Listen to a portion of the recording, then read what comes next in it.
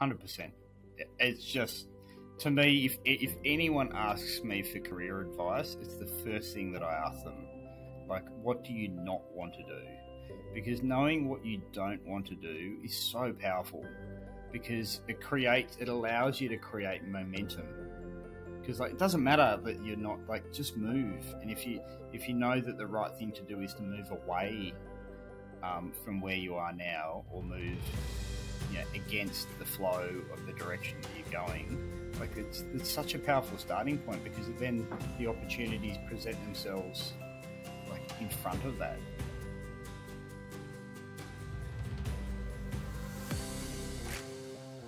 You're listening to another episode of Success with Purpose, where we hold conversations with the most holistically successful people we have the opportunity to connect with. We explore their journeys, their life-changing events, their perspectives, their mindset, and most importantly, their purpose. I'm Harry Goldberg, host, interviewer, and interrogator of this podcast. Father of the most incredible daughter in the world, husband of an incredible woman, and director and empowerment coach at Purpose Advisory. Hope you enjoy this episode, and don't forget to subscribe and like below. Now, let's begin. Ben, great to have you here. Harry, great to be here. So let me give the listeners a little bit of a background of you. So you started out as an engineer in 2001 at Lendlease, and then 5 years later, you decided to move across to becoming a finance manager, moved your way up to national manager of project and accounting, kept going down this finance route. You went to another big company as a finance director. You did your own consulting stint for about 8 months, became second in command to CFO at Buildcorp, and then 1 year later, which I think was about 2.5 years ago, you became CFO at Buildcorp. And this whole time, which I've known you for a few years of it, you've managed to build stronger and stronger connections with your wife and 2 daughters. I've seen how present you are with them. Personally, that's been a source of inspiration for me as a young dad. And you've clearly had a fruitful and rewarding journey with all its ups and downs. So off the back of all of that, which I definitely define as successful, how do you define success? Firstly, I have to say thank you, because that's a very complimentary synopsis of a very long period of time. Look, for me, success is 100% about the journey, and like not about the destination. I think for me, success is living a little bit better every day, being happy, strong, and healthy, and living a life that makes me and my family and the people that I have the privilege to just touch and be around and work with and have as part of my life, is to try and make their life a little bit better every day as well. So I used to be like really attached to like achievements and outcomes, and this is what I want to do and what I want to achieve. But for me now, it's 100% about just getting a little bit better every day. What does better mean? Like, I think as I get a little bit older, I get more and more self-reflective. And so I see the things when I have a good day, and like everything goes well, and I sleep well, and I eat well, and I exercise, and I meditate, and I have quality time with my family, and all of those things come together, and I finish that day and I go, gee, that was good. And all of the external variables have to align. All of the things out of my control have to align to allow that to happen. And when I have those days, which is very, very rarely, they're the ones that I aspire to replicate every day. And then I just think about, well, how can I make that a little bit better the next time? So so better is, it's almost like the perfect day. Although I always say to Lily and Grace, there's no such thing as perfect, so don't aspire to it. But I guess that's the contradiction that we all live with. So how do you aspire to it if so much of it is external to you? Well, I just think there's a lot of external things that I can't control. And again, I think the older you get, the more you realize how little you can control. And I think that part of that leads to then letting go of control as well.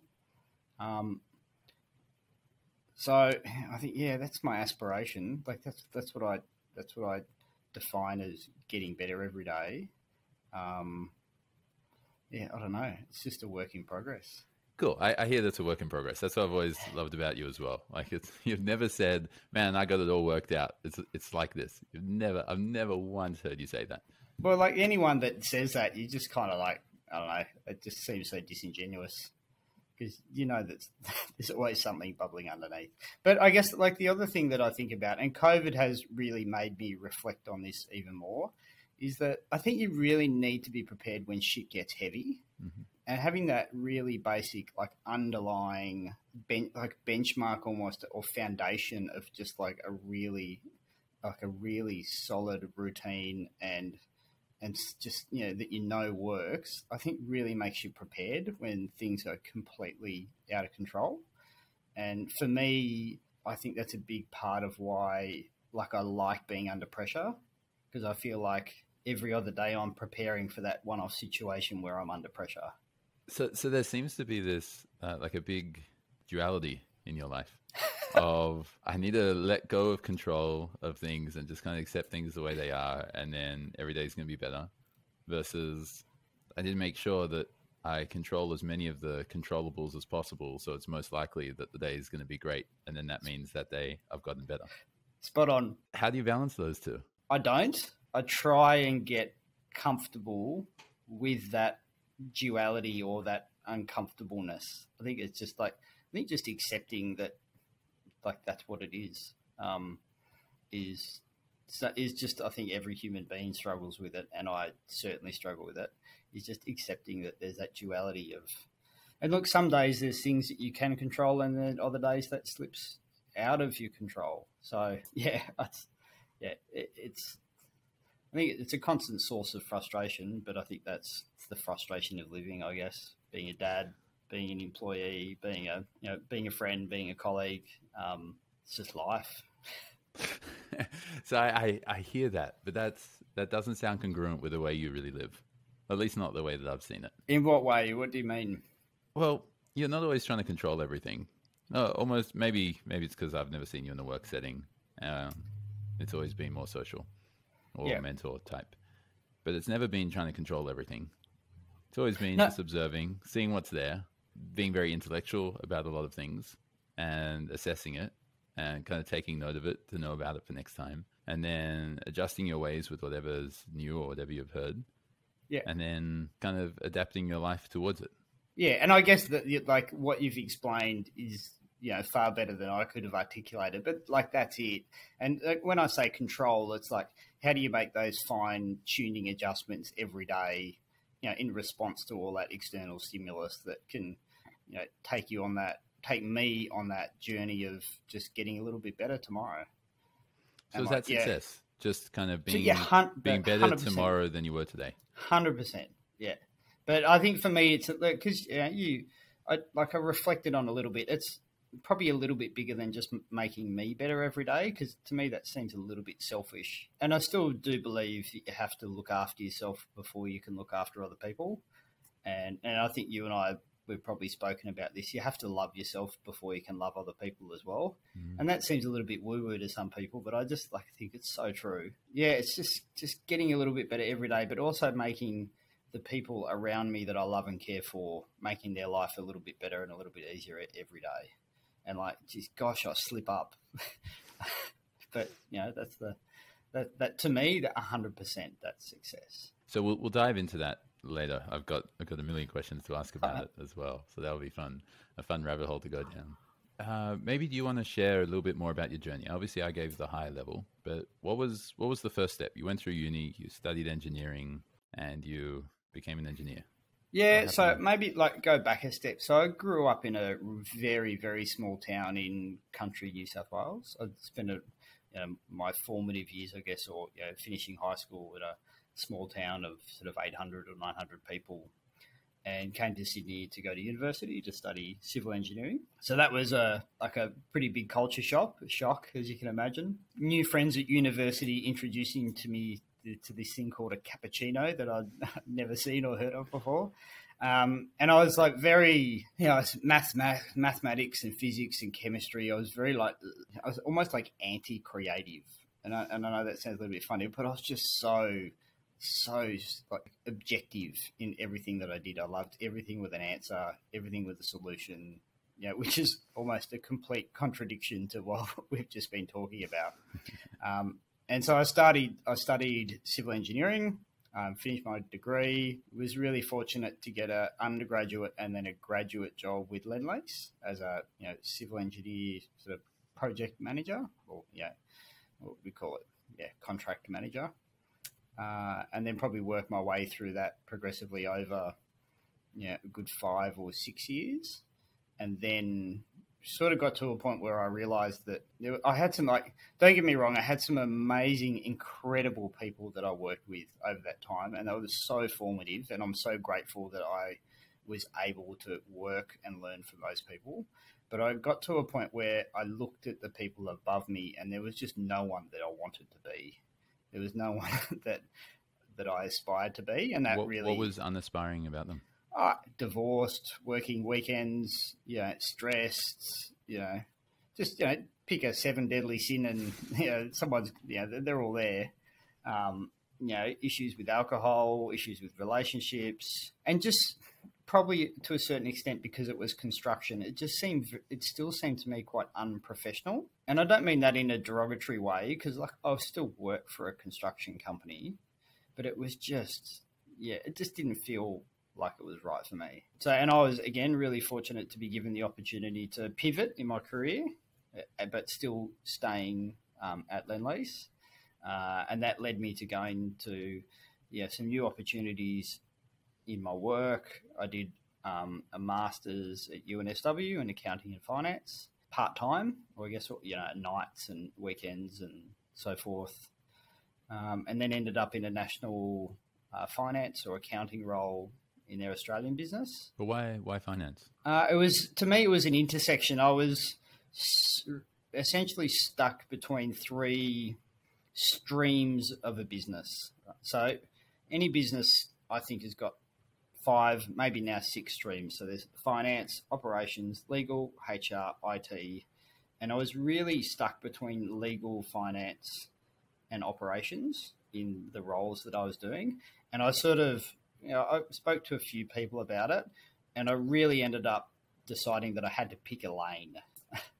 And sort of like the metaphor that I was using at the time in my mind was I did a lot of swimming growing up, and I was like, I have to pick a lane. I can't like swim across the lane ropes. I've just got to pick one. And to me, the finance and accounting stream seemed more professional. It seems more intellectually stimulating, and it seemed like a better, you know, I was looking at people who were succeeding in that stream, and they were people that I looked up to, people that I aspired to, and people that I was going, hey, yeah, like if I was doing that in 20 years' time, I'd be really cool with that. So I ended up picking that swim lane. Yeah, then was fortunate enough to leave and go to another big multinational corporate and do a national finance role for 3 years. Then I left that, did a really cool 4-month overseas holiday with the family, with Phoebe and the 2 girls before our youngest Grace turned 2, and then came back and worked for myself for the best part of a year. And that was really eye-opening as well, kind of running your own business and looking at work through a different lens. So like similar to your experience of what you've gone through. So that was really cool. And then, yeah, finishing now at Buildcorp, which feel super privileged to be doing what I'm doing every day. Yeah, okay. So there are so many steps which you took there, and the interesting pattern which I'm seeing is that you looked around, you saw where you were, and kind of like you're in a particular lane or you're going down a path. You're like, if I keep going down this path, I'm going to end up there. Or these particular people are great examples of where I'm going to end up. Yeah. And I don't like it. Like if I keep going down this in another 5, 10, 15, 20 years, that's not going to look good. That's not going to feel good. That's not where I want to be. And it's not so much that you knew what you wanted to be. You just knew what you didn't. 100%. It's just, to me, if anyone asks me for career advice, it's the first thing that I ask them. Like, what do you not want to do? Because knowing what you don't want to do is so powerful, because it allows you to create momentum. Because like, it doesn't matter that you're not, like, just move. And if you know that the right thing to do is to move away from where you are now, or move, you know, against the flow of the direction that you're going, like it's such a powerful starting point, because then the opportunities present themselves like in front of that. So I've always been like a really big advocate of that. And I don't know how I came upon it, but I think it might have been some advice from my dad, actually, which is quite strange because he doesn't often give good advice. But it was always make a decision and make your next move that creates more opportunities for you. Yeah. So just making positive steps in a direction that you know is going to open up more avenues for you in the future. I love this. I'm imagining the metaphor of driving down the road and seeing that there's an obstacle ahead of you, and you don't want to hit it. Let's just say it's a pole, like the road's curving and there's a pole ahead of you, and you don't want to hit it. What most people do is they kind of just freeze, and they're like, the pole, don't hit the pole, don't hit the pole, don't hit the pole, don't hit the pole, the pole, and crash. They smash right into it, even though they could have easily dodged it. It's straight ahead of them, right? It's only that wide, and there's so much space between them. And your approach is like, well, I don't want to go that way. I don't want the pole. I'm going to go somewhere else. But what's the other place? I don't know, but I'm going to go somewhere else. I'm going to move. Like, and that's a good metaphor. And then later in my career, and like maybe we'll go down this rabbit hole later, is that eventually I figured out that sometimes when I was going towards the pole, I was just moving away from it because I was afraid, but I was afraid for the wrong reasons. Like, I was afraid of failing. I was afraid of looking silly. And so probably as my career went on a little bit more and you get to the pointy end and things probably get a little bit more competitive and serious, I had to realize that sometimes I actually had to keep going in the direction of the pole, but I still had to do something about it. If that makes sense, because you sort of have to make career decisions that I think sometimes that you can be quite afraid. I think I always had that underlying principle or set of values that I was making the decision for the right reason, and that started to give me confidence that I could kind of, I guess, move towards those things that I was a bit more afraid about. Does that make sense? it sounds like you're defining that definition of fear versus courage. Courage doesn't mean you're not afraid. Courage means you're doing it in spite of fear. Yes, yeah. So I guess it's developing courage, which is something that I certainly don't, on reflection, I don't feel like I had as much of when I was, at the earlier stages of my career. Can you give some examples, like an example of when you didn't have it and an example of where you did? Look, I think just during my early stages of my career and even university, I think I definitely took on things that I just knew I was comfortable in successfully completing, if that makes sense. Like I almost went through my whole high school, university, and even early career, literally not failing, like just not doing anything wrong. And it's not like, I know that sounds a little bit strange, but like I really just did take almost the path of least resistance. So whether it was like competing for a promotion or taking on a harder task or just doing something a bit more complicated that I probably knew was like a stretch target and I could do it and it would get me professional skills and acknowledgement, I just sort of would always just sit back and just get done what I needed to get done. But then I think as I sort of got a bit later in my career, I realized that that's not a pathway to a well-lived life. At some point in time, you do have to take risks. And like you said, you have to have the courage to face the things that you're afraid of. And that, I think, changing jobs for me was a big thing because I worked at Lendlease for 13 or 14 years. Going through the process of leaving Lendlease and then going to work at another big multinational in a more senior finance role was probably something that 2 or 3 years ago I probably would have shirked that to a certain extent or found an excuse not to pursue or not to garnish, or not to chase. And I think, developing that courage to chase it was a really big step for me. And I think it was made a lot easier because I had those principles underneath me. I knew what I was doing. I knew I was doing it for the right reason. And, you start kind of, I guess, taking those leaps of faith a little bit more aggressively. So you mentioned this term of, like, you were just going through it as if it was a bad thing. You were going through it like never failing, going through uni, never failing, kind of starting up your career, never failing. And you feel like that was stopping you from having more success? I think it was limiting my potential, if that makes sense. It was definitely creating a comfortable life, but I certainly look back at it and think I could have. It's easy to look back and go, oh, I could have done this or I could have done that. But I certainly feel like it was, I always say people gravitate towards the path of least resistance. Mm-hmm. And that's not like a criticism. It's just the human condition. There's so much going on in the world. It's just too hard. You don't need to make your life harder than it already is. So I think for me, I'd probably just describe it as following the path of least resistance. Rather than seeking a little bit of friction and challenging myself and moving towards things that I was afraid of. But why not just continue living a comfortable life? Why not continue down the path of least resistance? Like you said, life's already challenging enough. It's just it's that potential of like wondering if you could do more and wondering what if. And I think longer term, a life lived wondering what if, it's hard to see that being a satisfying life. Like, it's hard for me to put myself, hopefully let's say I make it to 80 or something.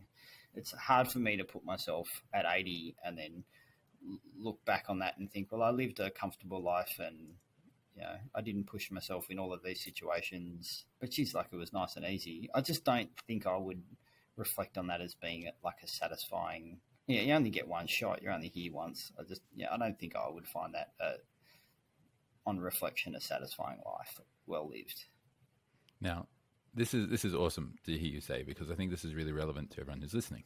Most people who will be listening to this will be, my guess is, sort of in their 20s, 30s, maybe early 40s, and they're striving for more success. They want to do more in their life, but they want to do it purposefully and meaningfully and do it more holistically, right? They want to enjoy the journey. They want to have all the achievement, and they want to be able to have some positive impact on the world around them. But what you just described, is this idea of, you've got to be able to enjoy your life. It needs to be a life well lived. And then you've alluded to doing all these things which make life less enjoyable to live as a way to live a life well lived. How do you make sense of that? Well, I think it's back to the contradiction that we spoke about earlier. Yes.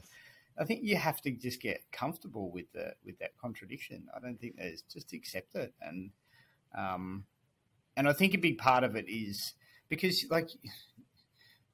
there's nothing worse than taking that big leap or taking that big risk, and it just going catastrophically wrong, right? Which is that happens, and that's a completely feasible scenario in a lot of people's predicaments and situations, but I think it's still better to do that than to do it with purpose and to do it with intent and to give it your 110% and then to still fail. To me, I think, again, probably going back to my underlying philosophy, I guess, it's the journey, right? You learn from your failures and you take the lemons and you turn them into lemonade. I think that's probably maybe one of my superpowers that I try and embed in both my girls. Is that every failure has a success hidden somewhere underneath it. You've just got to find it. And if you can't find it, you're just not looking hard enough. And, and you can get really esoteric on it when you start thinking about, what about really difficult tragedies? What about if my daughter died? Or, what if I was hit by a car and made a quadriplegic? Seriously, find the silver lining in that. I don't know. I'd like to think that if that happened to me, I'd still be able to do that. And if I couldn't, I think I'd just keep trying. And then that comes back to the whole external influence versus the action you're taking, right? Because at least it sounds like what you're saying, is the only times you're really going to have regret is when you've taken action and then it's resulted in a way that you weren't expecting or you weren't hoping for. And that's usually going to be because of some sort of external circumstance. You go down a particular path, you decide to change jobs because, hey, you got to kind of get outside your comfort zone. You move to a new role in a new company and you got a terrible manager and life's just shit and it feels terrible. And then you're going to be like, oh man, I shouldn't have made that. It's a complete blunder. It's crap. Yep. But that's all external, right? And what would have, I guess the question you're asking yourself is what would have happened if you had just stayed at the same place and done nothing at all? And then if you think, and exactly right. And if you, in that example, if you stayed at the same place, well, you've got nothing, you've learnt nothing. And even if you've made what you thought was the right decision and it turns out to be the wrong decision, and you've worked at a different company, you've got a bad manager that treats you, awfully. And to me, that's just more information to make a better decision next time. So, yeah, I think you probably touched on it. I think the word is regret. Mm-hmm. I think that's if I think about it, I think that's a key part of it, is probably the things that I've regretted the most, and they can be like really small things, is that when you just do them and then you look on it and you're reflecting, you've done it for the wrong reasons. I think maybe that's, for me now, probably something that I think about more. Earlier on in my career, I think I probably regret not moving towards the things that I knew I should move towards, but I didn't because I was afraid. And I think now I more think about like that element of regret, of not doing the things when you know it was the right thing to do, or you did something for the wrong reason. I think that's probably the difference between when I first, I'm only in my early 40s, but I'm still allowed to say it when I was younger. You got enough grace to show. I've got enough. So I think that's probably the difference. You touched on something interesting there, and I've found with almost all clients I've worked with, it's this challenge of what's the right thing to do versus what's the wrong thing to do, and this whole right versus wrong. And you just mentioned it like 3 or 4 times in the last minute or two. And so how do you define that for yourself? Or how do you feel it or experience or intellectualize it? What is it for you? What the right and the wrong thing is? Yeah. For me now, like, it's very much about intuition and instinct. I like to say, like, I'm an accountant, right? So I'm trained to be a professional skeptic. But I'm not a pessimist, but I'm definitely skeptical. So for me, so let's talk about wrong, is when my intuition tells me something and I reflect on it and I listen to it and then I don't do something. For me, that's wrong. Like, I'll walk away. So let's say I just hear someone speaking inappropriately to someone in an office or in a cafe or on a train, or just like a situation that you just know it's appropriate to just lean into it and just call out the behavior and tone it down. So to me, the things that I regret, or the things that are wrong, is when I don't listen to that instinct or intuition intelligently. And then on the flip side, when it's right, is when I listen to it. I get skeptical about whether it's giving me the right information or signals, and then I lean into it if I'm comfortable. And then not always right, but 99% of the time, the situation, it turns out that was the right decision to make. So I think for me now, when I talk about right and wrong, or think about right and wrong, I think about it more in that context. And you can think about it like from a relationship perspective with your wife, or like if you've done something right or something wrong. Like, you only need to spend 30 seconds or 10 seconds reflecting on it to know, whether you've been a dick or not. It's pretty. I think it's pretty obvious. There's definitely this tone that you're talking about of being honest with yourself, rather than lying to yourself and fooling yourself. But like, that's the easiest thing to do, isn't it? To fool yourself. Like, it's the best thing that we're good with. We're so good at tricking ourselves. So, and I'm really good at it too. Like, I'm no Dalai Lama or anything, but I guess that's, again, I'm just skeptical of the tricks that my mind plays on me. So what does that intuition feel like? It's like, you're saying, what does it feel like? Like, it's literally in my stomach. It's almost always in my stomach. And what's the flavor of it?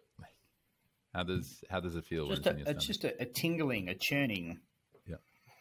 We're getting very esoteric here, Harry. We are, but you just said your intuition guides you. I'm trying to understand. No. Like, it's literally a physical feeling. Yeah. Yeah, and I think, what is it? I think it's just a culmination of a whole series of subtle variables that I'm probably picking up consciously and subconsciously, and they all kind of, all of that information connects to a memory that I've had in the past, let's say, and then that results in, is processing past information and using it to make another decision. So So you're using these to you use your gut and your intuition to decide what is the right versus wrong decision to make, or what's the right versus wrong action. Then you choose an action, and you made that decision to take that action as well. Take the action you've chosen. Yep. And then your success is just a culmination of all those taking the right action. Yep. And it's a common action. Well, and that it's not even that. It's even simpler. It's just, even if you get it wrong, just learning from that and then try and make a better one tomorrow. And for me, I just think you can get so hung up on what you want to achieve or what you want to do. It doesn't matter what you achieve. Like, just say, like, when you recorded your first podcast, you'd be like, oh, how was that? I recorded my first podcast. But then instantly your mind goes, yeah, so what? What's next? Like, so I don't think it matters whether it's doing your first podcast or, getting your first job or running a marathon or climbing Mount Everest. I still think there's that element of like, yeah, so what? Like, you see World Swimming Championships who've won like 15 gold medals, and 2 years later they're in the 7 depths of hell, like on dealing drugs or something. Do you know what I mean? Like, I just don't think there's value in hanging on too tightly to those goals. I think a life well lived is more about how you live it rather than where you get to. That's an amazing point, because something which is really common in Brazilian Jiu-Jitsu, for example, is a lot of people will get to blue belt. They're working their ass off in white belt. It's usually a year, or with COVID, 2 years, until you eventually get there.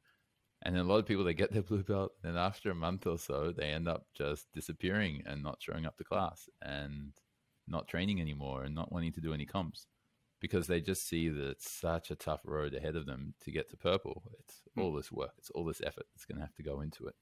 And so they kind of just disappear after they've got into that, because they're like, oh, this is going to be too much work. Like, I've got it. Great. Awesome. I'm so excited. I got it. I got through all the injuries. I did everything to get there. And it's like, man, there's all this extra road to go down, like all this extra kind of hill or mountain to climb. Maybe just, maybe that's just not for me. Maybe I'll do something else. Even like, you can take the analogy of, like, for me, like marathon running. So like, I was really set, did heaps of training, finished the marathon. I was like, oh, that was great. Now I can relax and I can eat what I want. I can drink what I want. And like, 2 months later, you're like, oh, geez, that was pretty useless, because now I'm back to where I was 16 weeks ago. And I think, and I think even like from a professional perspective, you see people get to a certain point or get to an achievement, and they almost like self-sabotage themselves because they've got to where they want to be. And then you see the foot come off the pedal. And, to me, like, whenever you hit a milestone or you hit an achievement, it should just be another reason to put your foot down a little bit harder. And I think, and I'm not saying that I'm perfect at that, right? Because we're all human. But I just think having a philosophy of, not getting too attached to the goals that you achieve is, for me, just serves me better. Like, I just feel like I live a happier life when I'm not as attached to the things that the goals that I set myself. So some people listening might be wondering, if you're not attached to it, why do you move towards it? Oh no, like you try your ass off to get it right, but you just like, so like I work ferociously to get to the goals that I want to achieve. I just don't hang on to them as tightly as I used to, because I find like you have to set yourself goals, because I think it's so important to know where you want to go to. But on the flip side to this as well, it's so important. It's just so important not to get attached to your goals, because if your life changes or your situation changes or your needs change, like, you've got to be able to pivot and let go of it and move on to something else. And that's really tricky, because what's the difference between doing that and just quitting because it got too hard? It's a really fine line, but that's where I think you've just got to be so careful not to trick yourself. But yeah, I just think holding on to goals tightly just doesn't serve me. Like, I think it serves some people. It just has never seemed to work for me. It sounds like that's twofold, right? The one is, you don't hold on to it as the be all or end all that you end up there. Like, you don't have to necessarily end up achieving that particular goal, because that allows you some more flexibility. You're going to work your ass off to get there. And because you're working your ass off to get there and you're not holding on to it too tightly, you're more likely to get there. But then on top of that, you're more likely to say, cool, I got there. Let's keep moving forward. What's the next goal? And I think it also, like, allows you not to get to, as you approach a goal or an achievement or a milestone, it allows you to look past it a bit easier and see kind of what's next. And I think from a professional perspective, like, I mean, now I'm talking about like, I guess from an accounting and, professional perspective, like, I think it's just really important to know, to have a bit of a vision for where you want to go, where your next step is and where your next step is, because it really allows you to focus on your day-to-day jobs and your day-to-day tasks. And like, I guess you call them like your stretch targets, let's say, or the things that you want to kind of smash out of the park. It allows you to put your energy into the things that are going to serve you in those next periods. And then when you've got purpose like that, it just makes it easier to grind it out. Like when you're doing something that you know is going to serve you, or you think is going to serve you in the future, it's so easy to do the late nights and the early mornings and the hard yards, because there's a purpose to it. And so that's purpose to individual tasks, as in how those tasks contribute to the greater goal. How those tasks contribute to that greater goal, or the goal that you've set yourself, or the direction that you've pointed yourself in. So how many of these, it sounds like in your mind, you've got all these micro goals and you kind of like place them on a map of checkpoints in order to get to the ultimate goal. Just a chart. Yep. Yeah, you charted it all out. You got it there. I'm imagining going up a mountain, but yeah.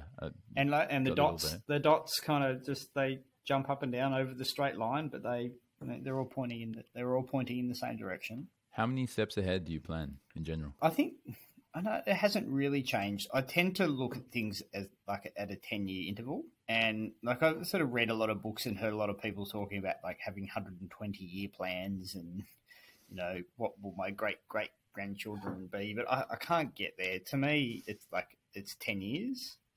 Where would I like to be in 10 years' time? And then after that, it's a little bit, it's a bit flexible. Maybe it's, 5 years after that, maybe I'd like to be doing this, or 10 years after that, maybe I'd like to be doing that. But typically, when I'm drawing the dots on that, it's literally what I do. You're just drawing dots on a chart. It's about a 10-year time frame. It's just what works for me. So there's the 10-year target you're going for, and that's pretty much like we're talking about a chart and a map. You're going on a holiday, and you're like, well, these are the places I want to see. Everything else is kind of, approximate, and I'll go wherever I'm going to go, as long as I definitely get to that. Like, I really want to visit that city, and I want to visit that city. And there are a whole bunch of little places in between I could visit, but they're all kind of on the way towards that. Yeah. And you just, you pop your head in and out of the areas that you're interested along the way, or that you gravitate towards. But yeah, it's a really good metaphor. I say there's no specific decisions or pathway that I track, or like when I'm mentoring people, particularly in their careers, like I really encourage people just to put that flag on the hill of where they'd like to be, make sure that they've got the right reasons for setting that flag on the hill, and then getting really comfortable with just moving towards it and taking the opportunities that get presented in front of them. Because from a work perspective, like you can't just come to work and just do whatever you want to do to progress your career, because you're there to work for someone, right? Yeah. For me at the moment, I'm working for a private company, so I'm here to work for the shareholders. To a certain extent, you're working for yourself, but you're still working for the purpose of serving, the people that you spend your time with and that seek to spend time with you. I'm working towards the mission. Yeah. So I think when you're in a professional environment, I just think you have to be flexible, because you've just got to take the opportunities that present themselves in the context of your work environment. So if you're working, like I'm an accountant, so if you've got a tax audit, you've got to take the opportunity to expand your knowledge of tax law and taxation rulings and what have you. And if you're doing a system implementation and technology, then you've got to lean into that in a way that helps you do your job and helps the company, but as well as that grows your own career and helps your own progression. So, and that's why I think like the dots or the places that you visit, I don't think you can predefine them, because like the pathway, there's so many variables that come into play, like what your boss wants to do, what your boss's boss wants to do, all of those things. As much as you'd like to think that you do, you just don't have control over them. So, but if you've got that flag on the hill about what you want to know, where you think you want to go, I think it's easier to get the most out of those situations. This is really interesting to me, because as I'm listening to it, a lot of people, when they end up in those types of situations, and they're thinking, oh man, no, I'm being forced to do this, I'm being forced to do that. I don't have enough time for the things which I want to do. I'm working super long hours and late nights, and my direct reports are crap. My manager is terrible. Everyone's just kind of pulling me in all different directions. I can't even do the proper work which I'm supposed to do to get done, let alone work on the projects and the other things which I want to do in order to move me closer to my goals. Yeah. And a lot of people see that as a challenge, as an obstacle, as a burden. Like it's like, oh man, or maybe I can't get to my flag on the hill. And the way you're talking about and describing it is as if it's an opportunity. Like, cool. You've got to find it. Yeah. You've got to hunt for the opportunity and find it, like, within the situation. And like, I'm not saying that every situation has an opportunity, because I've advised plenty of people to just leave their jobs because their manager's crap, or there's just no opportunity. Was that not the opportunity within it? Well, yeah, like part of that and move and forces them to do a resume, forces them to go and, speak to people about where they want to work next. So even like in that instance, there's still opportunity even in that decision. But I think, yeah, like you're spot on. You just got to, if you've got that flag on the hill and you've got a direction that you're going to, to me, it just makes it easier to identify them. Because it's so easy to get lost in just like you described, it's so easy to get lost in I can't do my job and I've got 800 emails and my boss is texting me at 10 o'clock at night and I hate my job and I'm working on the weekend, and like it's so easy to get stuck down that rabbit hole, and like we all do it. I certainly have done it plenty of times. So yeah, if you can keep in mind the direction that you're going, if you're pointed in the right direction, it just gives you at least a chance to do that. So you mentioned when you're mentoring people, you're helping them kind of keep their eye on the prize, right? That flag on the hill, and keep moving towards it. Yep. At what stage can someone decide, you know what, that flag on the hill is not the right flag anymore? I got to move to another one. Anytime. That's the beauty of it. But I mean, people can take that advice and then get stuck in another pattern, and they can go, well, there are too many things going on. Maybe I should just quit my job. You know what? That flag's not right. My flag should just be quitting my job. There you go. I'm out. Yeah. No, I think I do acknowledge that. If I'm mentoring people, or I guess trying to help them through that conversation, I'll spend, I could spend 7 or 8 meetings just on their why, of like why their flag is where they want it to be. Mm-hmm. Right. And it takes a long time for some people to actually have the courage to be vulnerable enough to say, oh, that's my why. Yeah. So, I want to be a successful CFO, or why? So I can, make enough money to support my family. Oh, why? Because, my father was able to do that for me. So I think I should do that for my family. Oh, why? Because my father died when I was 12, but he left enough money for my mother to look after us, and I don't want to leave my children or future children exposed in a vulnerable situation like that if I die early. Right? Which is like, is that you? Are you No. That's a bona fide conversation I had with someone that I mentored years ago. Right? So that's a super heavy conversation to have with someone, right? But I think once you have it, then the flag on the hill becomes a bit stickier. So I think you've got to do it authentically. I think you're right. You can't just pop it up and go, yeah, shit, that's just what I want to do. You got to put the work in to be clear on that.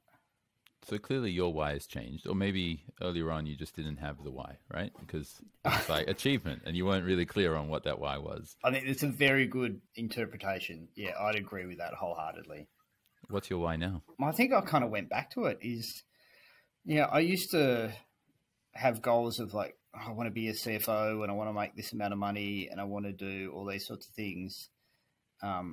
but now it's, to me, it's really about how do I demonstrate through my actions, particularly to my family and my two kids, about what a life well lived. And that sounds a little bit woo-woo as well, but I think that's what gets me up and gets me going every day, whether it's exercising to stay healthy, going to work to demonstrate the importance and the value that I place in just hard work. Because I think there's a lot of value in just, what's the saying? Chop wood and carry water. I haven't heard that saying before. I think it's like it's a Buddhist saying or something, but it's just like there's so much gold in just learning how to chop wood and carry water. Just learning the discipline of hard work and perseverance is really important. So they're my why now, of living a life and demonstrating to my kids and to my family and the people that I love that they're the things that you need to do to live a life of being happy, strong, and healthy. So again, it sounds very like journey orientated, but I think that's just where my head is at the moment. So what are all the things that you're doing now to be the best example of a life well lived to your kids? I think the best thing I ever figured out was that to remind my kids every day to do what I do, not what I say. Because it's almost like extreme accountability. So I'd recommend anyone with kids just to get your kids to hold up a mirror to you every single day, because they're good at it. Can you give a specific example? Just like, get off the screen. But Dad, you're on your phone. And then I've got this very important work email, and I've got this. Like, no, you don't. Like, put your phone down. Like, so just like a really simple example like that, or try. I've got two girls who love reading, right? And I'm always like, oh, you should get outside. Let's go to the park. Let's go and walk the dog. And they're like, whatever. They're enjoying reading their book or whatever, and that's great. But they're not going to get a love for the outdoors unless I show them a love of the outdoors. So I just think it's just those really little things of just holding yourself accountable every day so that they can do what you do, not do what you say. I love that. Do as I do, not as I say. It's the complete opposite of every example of parenting you can find. But it's so freaky because you realize like how many contradictions you walk around with. And it makes you, especially, my eldest is 9, like it realizes how incongruent you can be. Like I was saying before, it's so easy to trick yourself into thinking that you're doing all the right things. And there's no one more honest, I don't think, about how you're behaving than your kids. They're just brutal. You'll find that out. I think I'm starting to find it out already, but she's only 2. But man, if this keeps going at this rate, I've got a serious accountability partner. Yeah. I guess that's what you call it, isn't it? It's like basically breeding your own accountability partners. There are 2 things which I'm reminded of. The one is imagining the story of seeing your parents throw their parents into nursing homes to just kind of like discard them and only visiting once a week and not really paying attention to them. Yeah. And then they get surprised when their kids do the exact same thing. Yeah. And then on perhaps a lighter note, I remember a comic which I saw. I just loved it. It's stuck with me. There's 2 sets of a mother and child, and the one mother is on her phone while the child is on an iPad, and the other mother is reading a book while her child is reading a book. Yeah. And the mum says to the other, like, "Oh my God, how do you get him to do so much reading? I've been trying to get my child to read for ages." And they just refuse. I think it's just really important. And again, like, it's not like I'm perfect at it. And there's lots of things that, I think Phoebe, like my wife, is just awesome at, and that she demonstrates through what she does every day, other values and behaviors that I think are as equally as important. But I just think having that lens of just, making sure that you're trying to remind yourself every day that your kids are going to do what you do. They're not going to do what you say. That's an incredible lens, because I'd imagine that would flow over into your role as a leader as well in career. It does. Yeah, it does help. It does help me be more mindful at work of my influence and effect on people. Yeah, whether it's right or wrong, I think the more senior your leadership role, the more amplified your behaviors are. And I think like I've never really thought about it, but it's very intuitive. It has helped me a lot at work, being more conscious that people are paying a lot of attention to what I'm saying and what I'm doing, and that it's really important for me to be present and mindful in any professional setting, whether it's with people that I work with or whether it's with stakeholders or clients. It feels like a lot of responsibility, but I certainly feel like being a parent has helped me become aware of that and then get a little bit better at it. So parenting is making you a better leader at work, and being a leader at work is making you a better parent at the same time. I think so. I think it's probably more of the former, though. I think not so much the latter. Yeah. And I'm not saying you can't be a great leader at work if you're not a parent. It's because it's just not true. And I know that it's not true because I've seen phenomenal leaders who aren't parents. But I just think for me, it's made a big difference. So you've got your why in the distance, which you gave some clarity towards as well. But you've got all these different parts of your life which are contributing towards it. There's what you're doing in your job day to day. There's what you're doing with your kids. There's how you manage things in your own life, your exercise, getting outdoors, meditating, getting enough sleep, reading and learning, whatever. You've got all of that.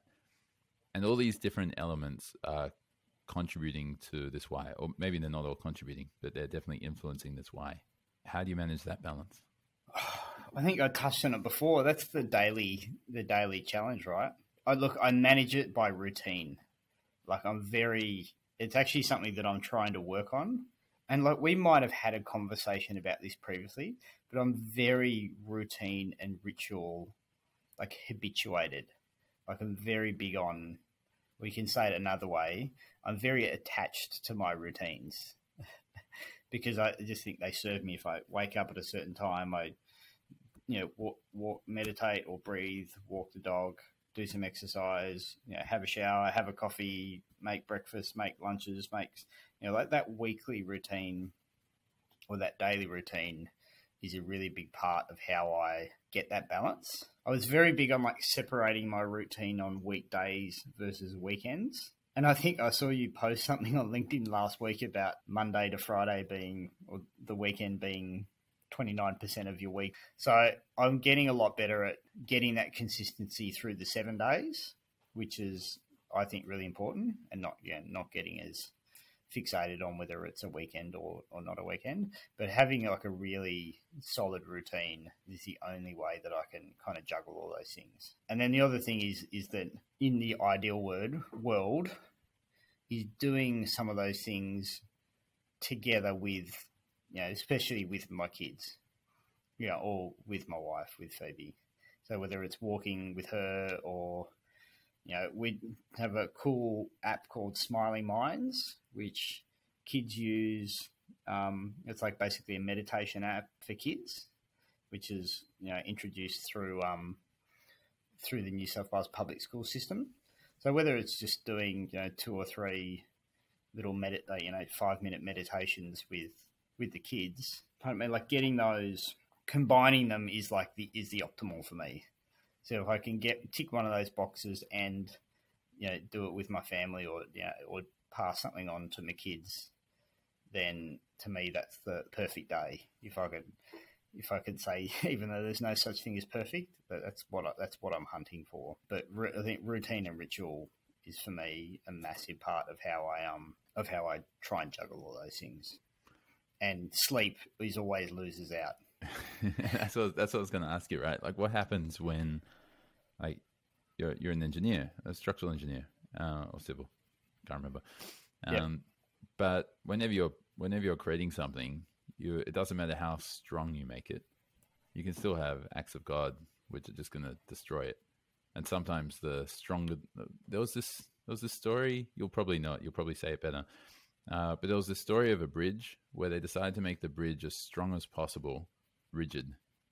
And I think it was in the US somewhere. And they have these crazy winds which go through there. And then the whole bridge would start like bending. Yeah, it had like a resonant frequency or something, and then the wind created a frequency of the structure, and it just completely tore apart. Did they manage to recreate it and fix it? They managed to fix it, but they managed to figure out like the frequency of the structure is something that you can calculate and design. I have no idea how to do it, so don't ask me. But yeah, it is a genuine thing, and yeah, they did figure it out, and they did make sure that it doesn't happen again. But I'm not sure, like, where were you going with that? Well, I was going to say, it doesn't matter how much structure or routine that you have. There's still external forces which are going to render it useless. Yes. Yep. But then the way that you just described the solution to that brings us right back to what you said in the first 5 minutes, which is you just got to find a better way to do it next time. Yeah, just get a little bit better every day. And for me, a really big part of that now is I feel like I'm getting, life, I guess, goes in cycles. So, when your kids are toddlers or babies and then they're school age, so there's different rhythms to those cycles. So I sort of feel like I'm getting into a pretty good rhythm at the moment with my work and with just generally family life. But the thing that and again, like, this is something that we've spoken about before, is the thing that I'm really working on now is, again, just not getting too hung up on hitting that routine and ritual and becoming a little bit more comfortable with responding. If it's a weekend and I'm away traveling and I can't do something that I would normally do, is not letting that cascade down through the rest of my day, is just letting that be that's okay. We'll do that tomorrow and just move on and make the most of it. And I think that's like a big trap that I would always fall down, is that you hit one bump and then you just like the rest of it would just go. So is it as simple for you as just saying, yeah, that one's, I've lost that one, but that's fine. That's just one out of 50 things I'm aiming to do today. But I wouldn't call it simple. It's like one of the hardest things that I find to do. It's for me, I find it really difficult because I am really routine based. Yeah. And so how do you maintain flexibility in changing what that routine is when your environment and the external factors require it? In the past, you hit a bump on, let's say, like, there's no gym, so you can't go to the gym. Mm-hmm. Right. I'm making that up because I don't go to the gym, but there are lots of people who are impacted by that. Correct. So so it's not, so then like most people, so before I'd go, my day is shit now, so I'll have 2 bacon and egg rolls and I'll have a big coffee instead of a small coffee, and then, I won't go for a walk at lunchtime, and you just kind of, like, it almost like slips you up.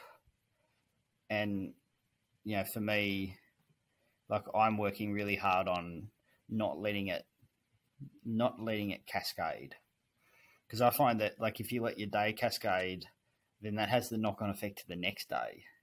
Mm-hmm. Right? Because, like, the way you start your day is completely correlated with how you ended your previous day. We've been considering KPIs for a lot of our staff, and we've been trying to work out how we do it. But a big consideration we're making is, we want there to be consistent results.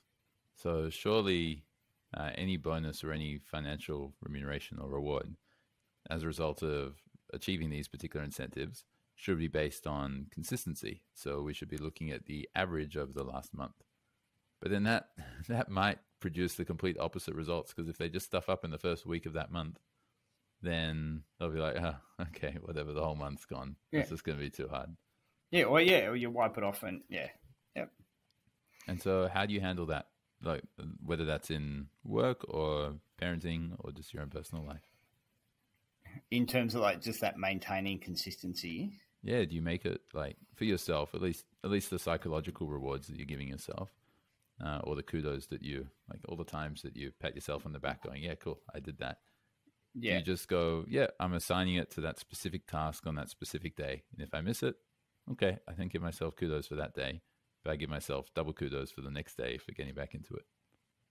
Yeah. Well, I guess it's the opposite for me now. If I miss something or something happens, or there's a crisis at work and I miss lunch, or say like just something that just doesn't go as well as I wanted to do, if I can get it back on track, I actually give myself more kudos. Yeah. So I'm like, yeah, okay, right. Well, you pulled that back on track. Yeah, good on you. Like, yeah, so, but I went through a couple of really detailed times where I was just taking a diary of my day, like every single, not every single thing that I did, but like when I ate, when I slept, what I ate, when I exercised, how long I slept, how long I exercised for, whether I meditated or not, whether I had a cold shower or didn't have a cold shower, like all of those things. And I would just like write it all down. And I did 2 stints for about like 2.5 or 3 months. And it was just so formative.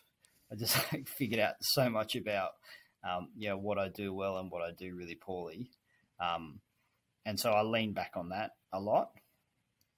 But how you were in your late 30s might be different to how you are in your early 40s, right? Yeah. And like it's probably something that I should do all the time, but it also like takes up a lot of time. Which takes you away from everything else and the million things which are pulling you aside. But so I relied a lot on that as well, of just like a really honest, no bullshit diary, which you might be surprised. I don't know if you've done it before, but it's really hard. Because you go, I went to the pub and you're like, you're going, right, I had 2 beers. Right? And like, you had 3 beers and a red wine and, and then a cocktail before you left. But you find yourself typing, 2 beers. Just for no reason other than you're just trying to trick yourself. Like playing golf and on your own and just exactly. That you get a hole in one. That's a really good, or just kicking the ball out of the bunker and then hitting it off the grass. It's so if you've never done it, I highly recommend it. It's very eye opening. Okay. No, I went through about a 6-month period a few years ago. This conversation's reminding me to do it again. And in it, I wrote down how much sleep I got and then what the different metrics are of how I started the day. Whether I did meditation or visualization or cold shower or whatever it was. Exercise, was it cardio exercise or was it weight-based? If it was cardio, was it intense or was it kind of long, slow distance run? What was it? What type of exercise was I doing? What did I have for breakfast? Did I have breakfast? Did I eat before or after exercise? All of it. And I journaled it in a spreadsheet. And then I realized it was going to take a long time to try and process it. So I'm like, well, the longer I go, then the more time it's going to take to process this. Maybe I'll just stop now and spend the time on processing it instead of continue to journal. And I got some really cool insights from it, but then I never put the time back into journal again because it didn't feel relevant. No, and I think I got the same feeling that it was useful for me to, like, I guess as just a really honest, like, self-reflection of how you're actually living your life and what are the things that you're doing that serve you. It was, for me, it was really helpful. And actually one of the biggest things that I got out of it was that, because I got into a really good ritual of doing daily affirmations, which sounds like really woo-woo, but it wasn't like I was standing in front of the mirror, like screaming them at myself. Like most of the time I would just like say them to myself in the shower. Right, just in my head, and to me, like that was one of the things and I've actually stopped doing it. And like now we talk about it, I need to get back and do it. But that was a really big trigger for me of like how well my day went. It's just starting the day with the right mindset. I feel like this is relevant for any change that someone's trying to make, anything that they're trying to do. I've had clients in the past who really wanted to work on their money mindset. And in order to do that, they needed more money awareness. And in order to gain that, I just said, every single time that you're about to spend money, every single time before you spend, I don't care if you're tapping your phone or using a credit card or paying with cash. And I don't care if there's a long queue behind you. Before you buy that coffee or before you buy that item of clothing, take out this particular spreadsheet or Google Sheet or whatever on your phone and type in, what are you buying and how much is it going to cost? And then another column of, how great you think it will make you feel. And then a week later, go back and say, how great did it really make you feel? That's a really good idea. And to get people to do that for every single expense, both online, their electricity, their utilities or whatever, or their mortgage repayments or their coffee, like it doesn't matter, for every expense. Yeah. But I think, like, I mean, for me, that's why, like, I get the privilege of, like, watching what you do from a distance to a certain extent. And, like, I've just got so much respect of what you try and do with people, because, like, unraveling people's relationship with money is just the most complicated thing. Like, it's just, you know, some people have so many huge, convoluted stories and backgrounds and history, like with respect to money and how it makes them feel and how it doesn't make them feel, and how they do with it. So, like, every day when I see what you do and I see what you post, and I envy you, but I don't envy you at all. Have you tried doing that with people with regards to their parents and their relationship with their parents? Relationship with money? No, I find it much easier to give people career advice on accounting. I think it's far less complicated, and I'll leave it to professionals like yourself to delve into those more complicated realms. So have you ever had a chat with someone that you're mentoring and you're like, man, you need some other help. You need some coaching, or you need psychiatry or psychology, whatever. You need something more than what you can get from me. Oh yeah, I think, like, every single time. There's not, you know, I don't have a lot to offer. I don't think I guess that's how I approach it. If I'm mentoring someone or helping them with their career, I don't have a lot to actually offer them. All I have is, I think what I try and do is just be a bit of a mirror and just reflect back to them what I see and what they're projecting to me. Because, like I said, most of those times, those conversations about the why, you know, why you want to do what you're doing, or why you don't like what you're doing at the moment, or why you want to move in a different direction. A lot of those whys that, like I was mentioning before, end up being, you know, kind of like really complicated. And so, like, it's not my position to try and help people unravel their relationship with their father or, like, whatever. I just see it as my role is to try and help them realize that that's what's blocking them, I guess, to a certain extent, or that's what they need to get their head around, or that's what they just need to move past before they kind of make an intentional decision about where they go with their career and their profession. Yeah, so I don't feel like I need to be like a psychologist or anything.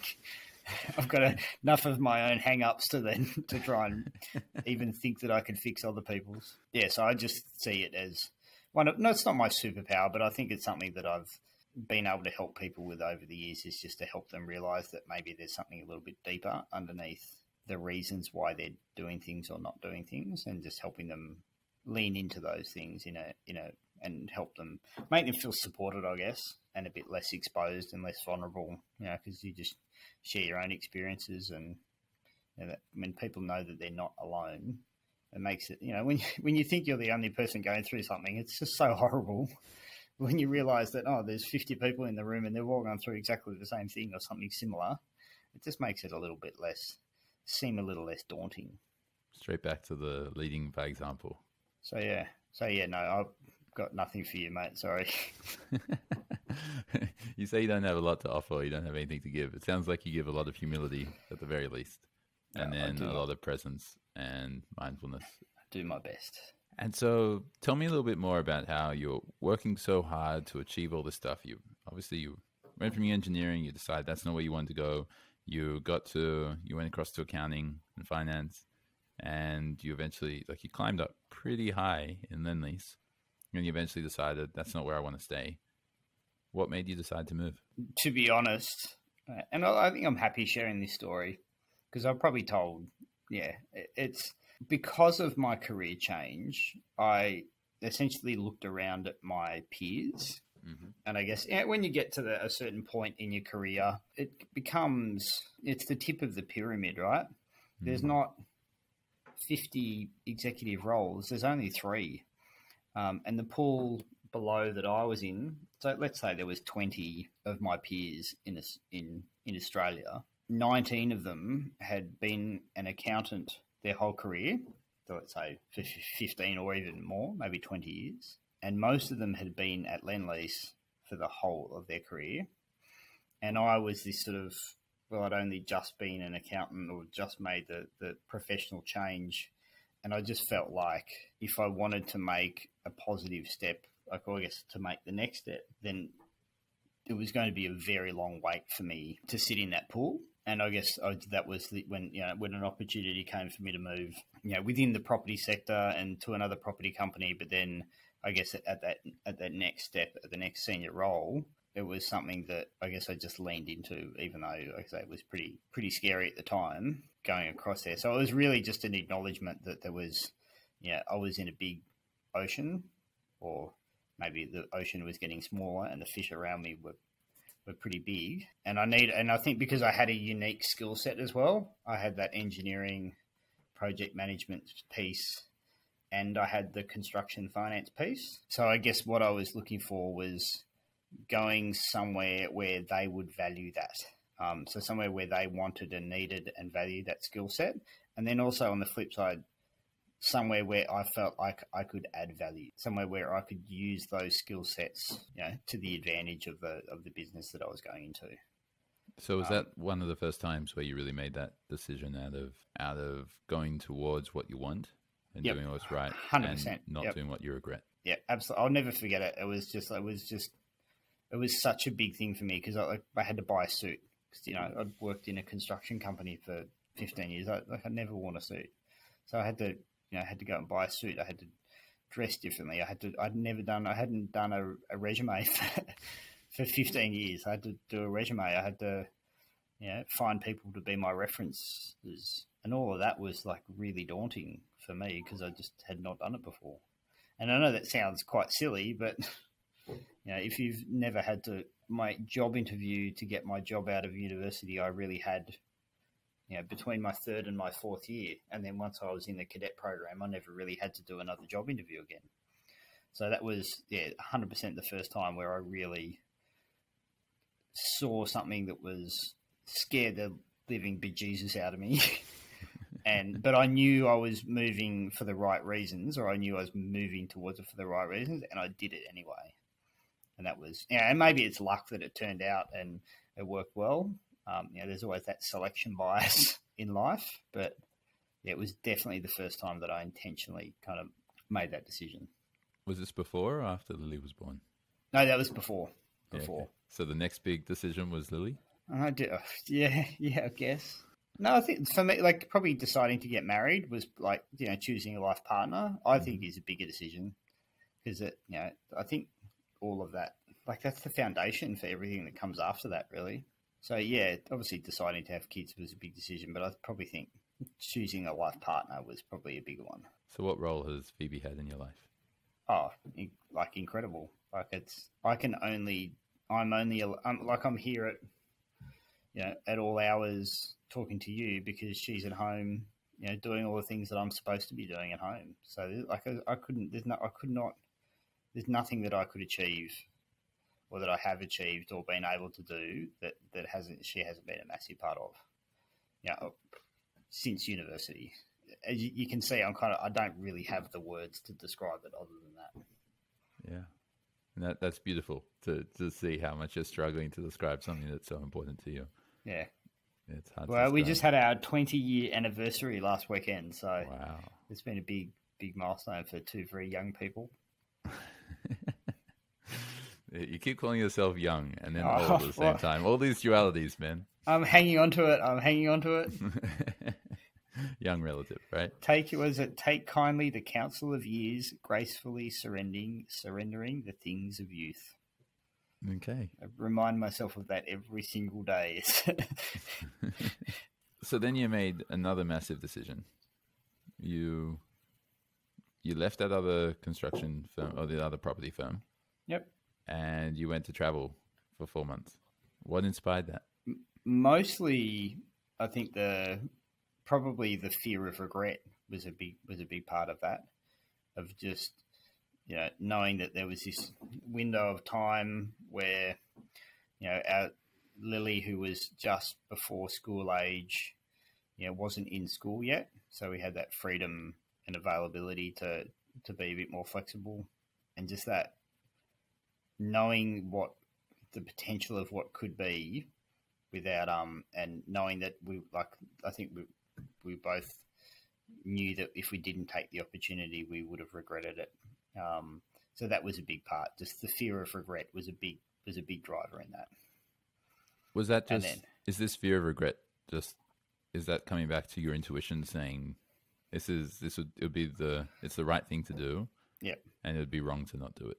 Yeah. And it was, and again, like, it was for all the right reasons. It was like, spending time together as a family, having travel into some areas or just some parts that I'd never, been able to or been lucky enough to travel. Doesn't it seem strange now to talk about traveling around the world?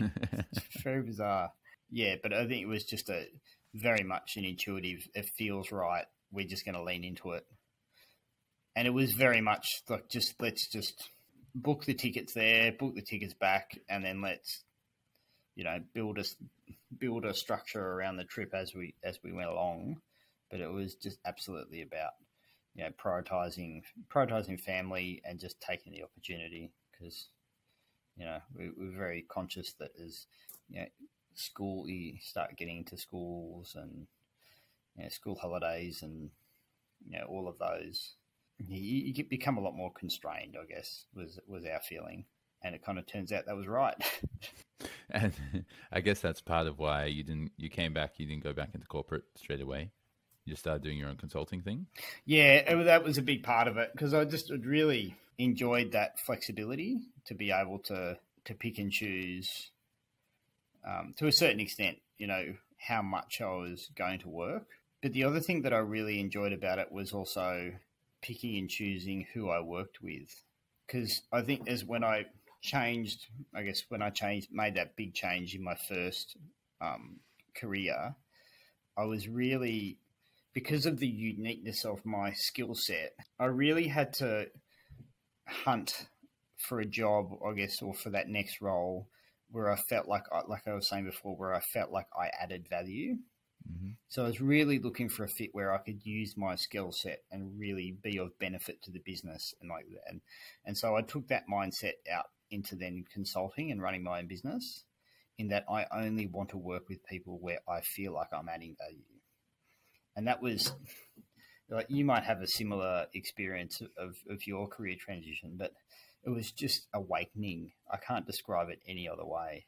Just completely awakening of going to work every single day and thinking about how you can add value to someone and questioning whether you're adding value. And then if you're not, making the decision not to turn up and to be brave enough to say, look, I don't need to be here because you're paying me X amount and you're just not getting your money's worth. And maybe you can put it in better words, but for me, it was just so eye-opening to go to work every day and think differently. It was transformational for me. And now, and I've been an employee now, where I work for 3 years, and I kind of feel myself slipping back into that employee mindset to a certain extent, but I can still also pull myself back into thinking more like from that value lens rather than from maybe from an employee lens. So that was really, I look back on that time so fondly, just literally because just on that realization alone. I mean, you're in a much more senior role, and a lot of people who are aspiring towards, say, CFO role, for example, or C-suite exec, whatever, would be thinking that they're going to have so much more autonomy. They're going to be able to do things that they want. They're going to have more agency in their own life, in their career decisions, and what's happening at work. Are you experiencing that? Or are you experiencing what some others have spoken about, of like this greater burden of this greater responsibility? You get both. You certainly get more autonomy to decide what are the priorities and what are the focus areas that you believe will be the best for the business in the long term. But at the same time, there's a huge amount of responsibility and accountability that goes with that. And so to a certain extent, you do get both, but yeah, with that autonomy also comes a huge amount of accountability. And like that said, I mean, anyone who works for a bigger business, Like you have to be. It doesn't matter. I don't think it doesn't matter whether you're a chairman or chairwoman or CEO or CFO or CIO or company secretary or vice president or whatever you call yourself. Like you can't do it on your own. Yeah, it's kind of like the equivalent of like a rugby team thinking that the 5/8 of the front rower was the reason that the game was won or lost. No one. And there's probably a lot of big prominent organisations who have marquee CEOs whose kind of brand is attached to the business. You can probably think of some companies that whose the CEO is basically the company.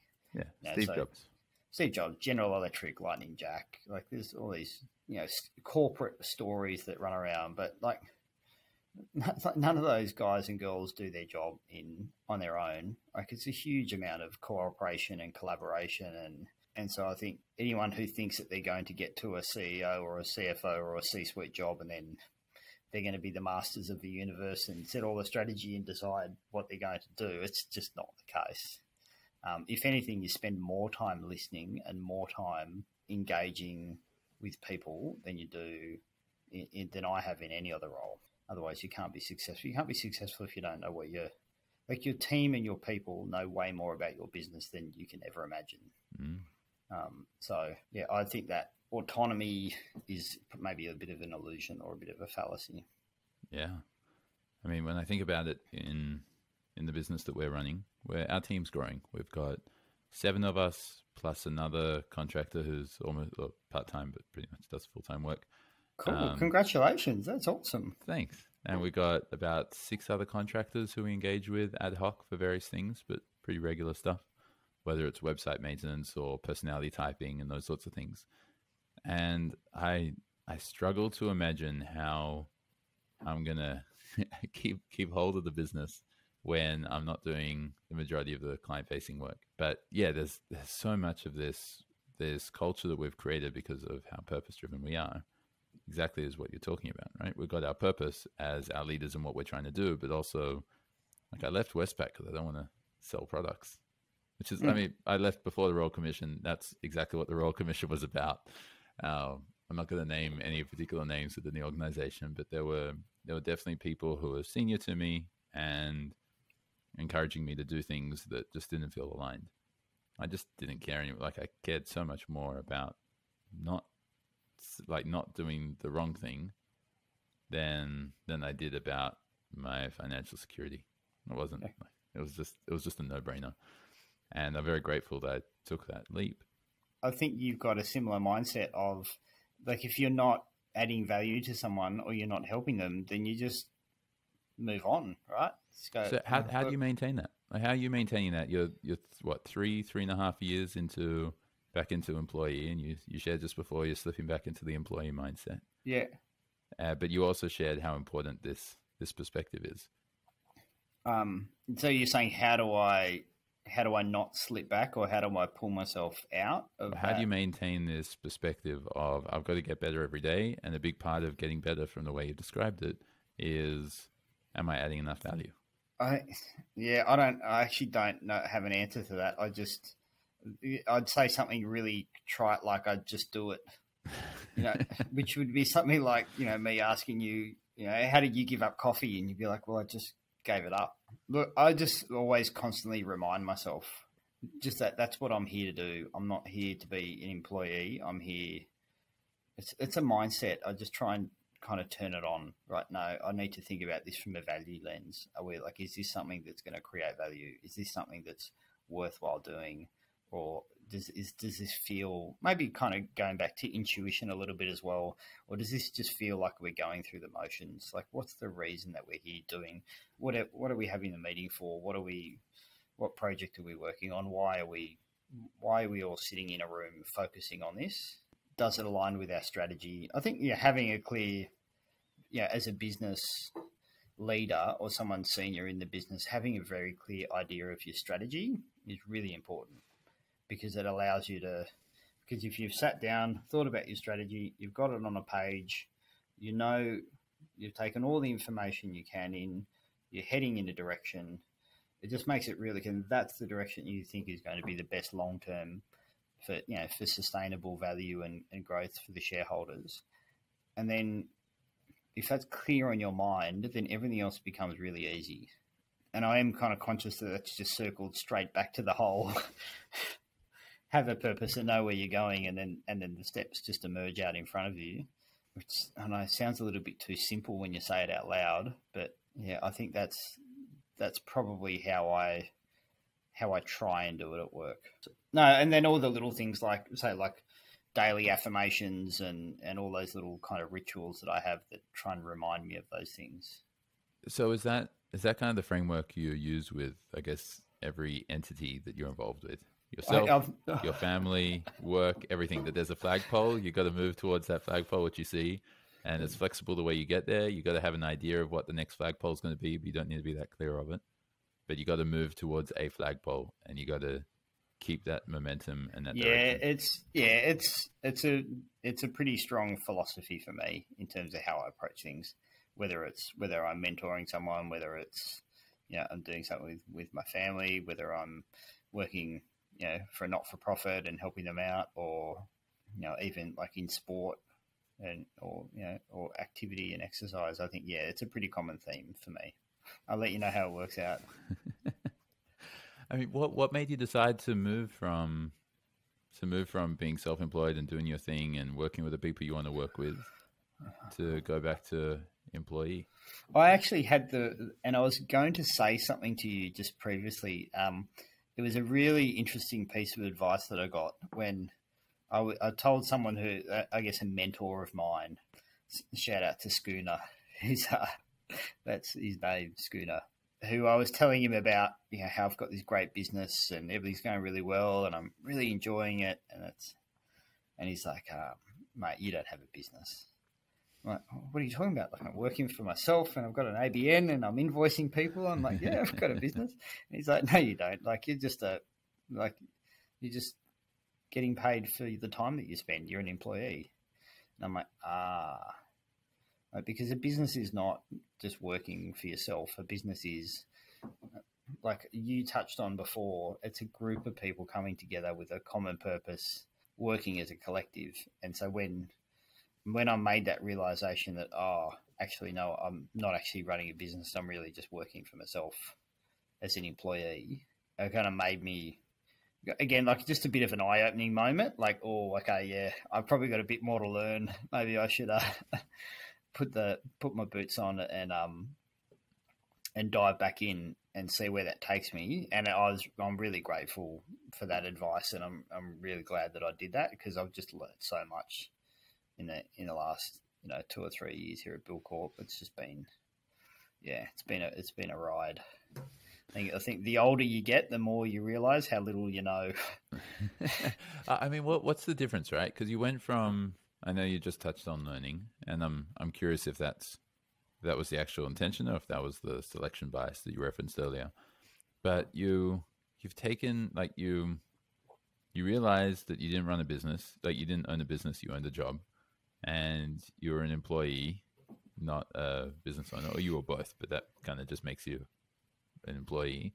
Yeah. But you went from employee to employee.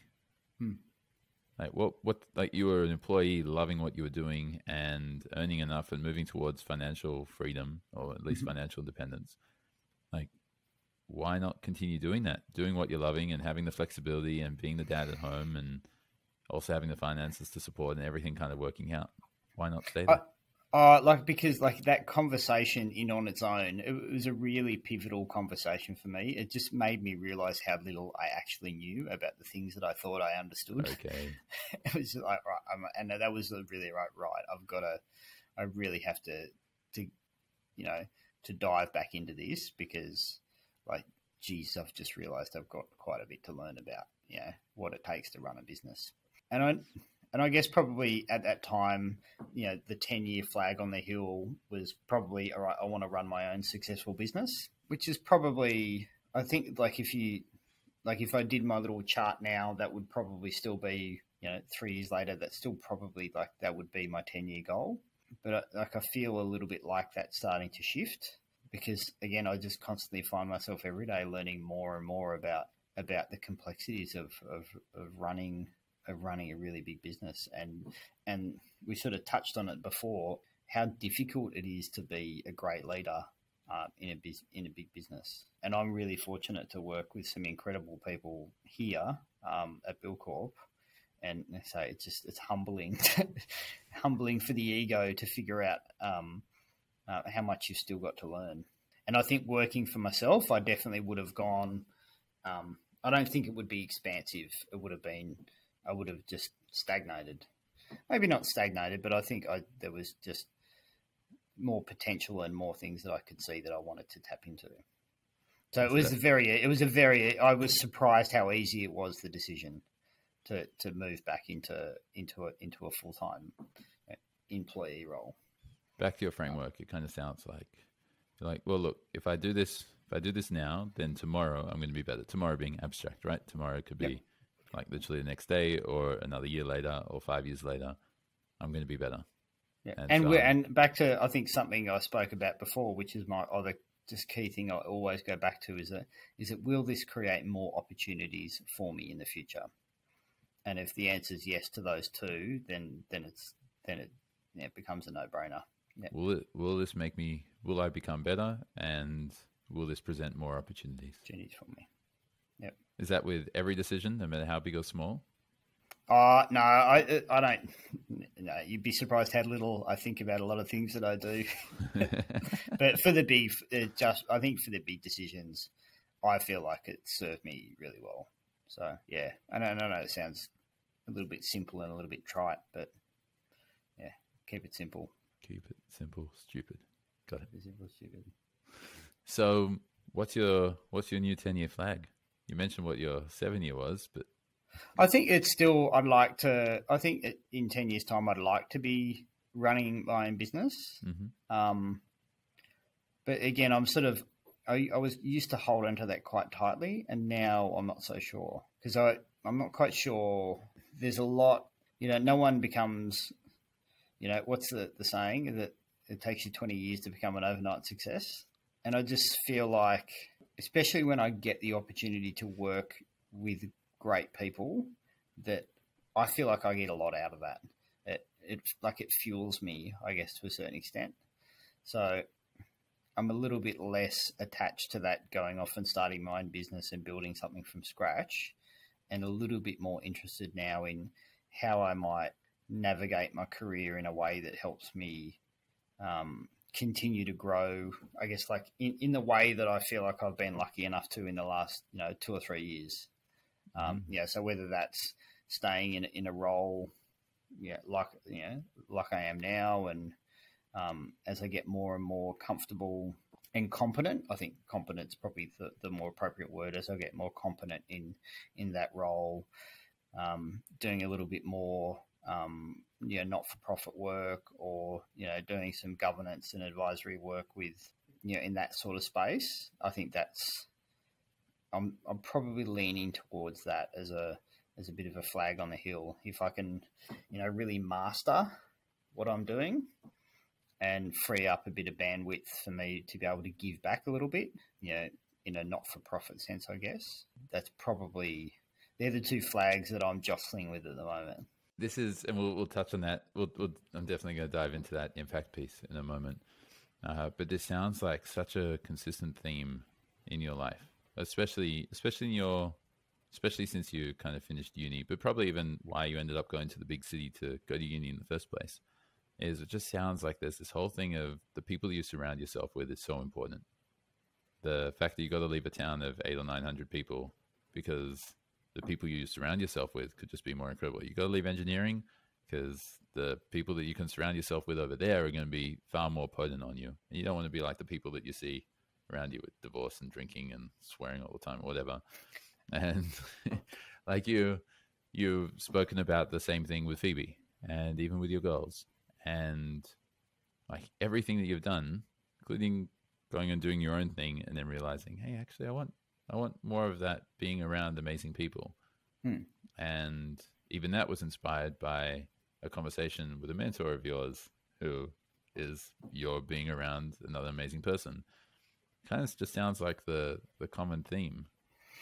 Yeah, I'd never really reflected that, but it was probably about, I think, about 10 years ago, or no, it was probably even longer. It was quite early in my career that, like, I think it was a little bit of mentoring from from, I guess, a manager, and then also just something that I noticed that good people were always, like, they always congregated, if that makes sense. Mm-hmm. Like, there'd always be pockets in any organization or project or business where just like really high quality people hung out.